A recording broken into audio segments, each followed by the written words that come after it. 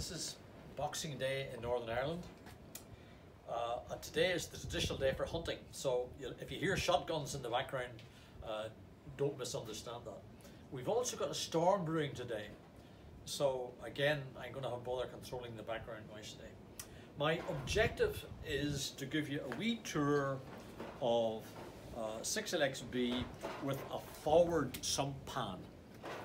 You'll notice this is the front of the engine, and the pan where the oil is stored is at the front rather than at the back near the flywheel.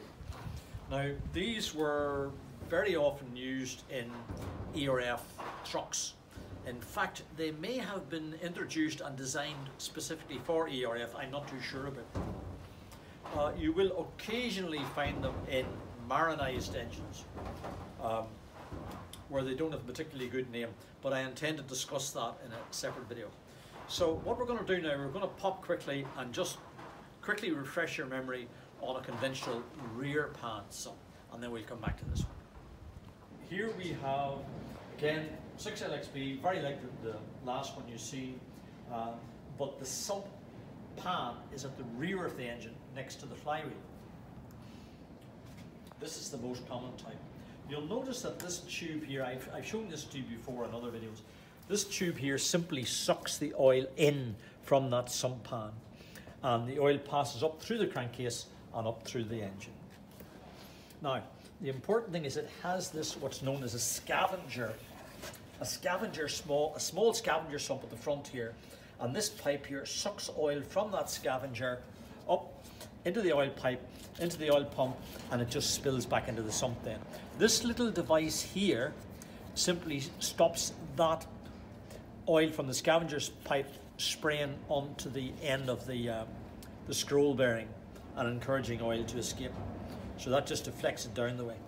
So that's it. That's the conventional setup. This pipe here is for feeding the main journals on the crankshaft. So we'll go back now to the forward sump. We'll pop the sump off, and I'll take you through the pipe work there. We've taken the sump off back at this first engine again. The first thing you'll notice is this is the main feed pipe here. The oil pump has to be located here. It can't be anywhere else, although you'd have a major redesign of the engine. So they were stuck with that. They had to put the oil pump there, and they had to suck up this pipe here. Notice how thick the pipe is compared to the other one. The other one is well, 3/4 the diameter of that one. So the main sump pan is here. The pump sucks the main volume of oil up through this large pipe here, again up through the crankcase and into the engine. The pipe that's feeding the mains is here. It's the same as it was before. This pipe here, this little thin pipe here, is a scavenger pipe back to the pump as before. The pump is quite different, and this is the pickup for the scavenger here in this one. If you take a look here at the sump itself, you'll see, well, the first thing you'll notice is that the sump pan is a lot bigger. It's a lot bigger on a front pan sump than it is on a conventional rear pan. And the scavenger sump is also a lot bigger. This particular sump is in very good condition. Now, normally I would be tempted to change this to a rear pan arrangement, but there's quite a bit of work in it. And somebody someday may be needing one for, maybe needing an engine for an ERF truck. So I think I'll just keep it front pan for the minute, and we'll fire up over the next day or two, possibly even today, and see how she runs. This engine has only come in.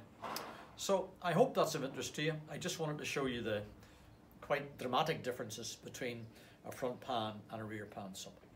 Thank you so much.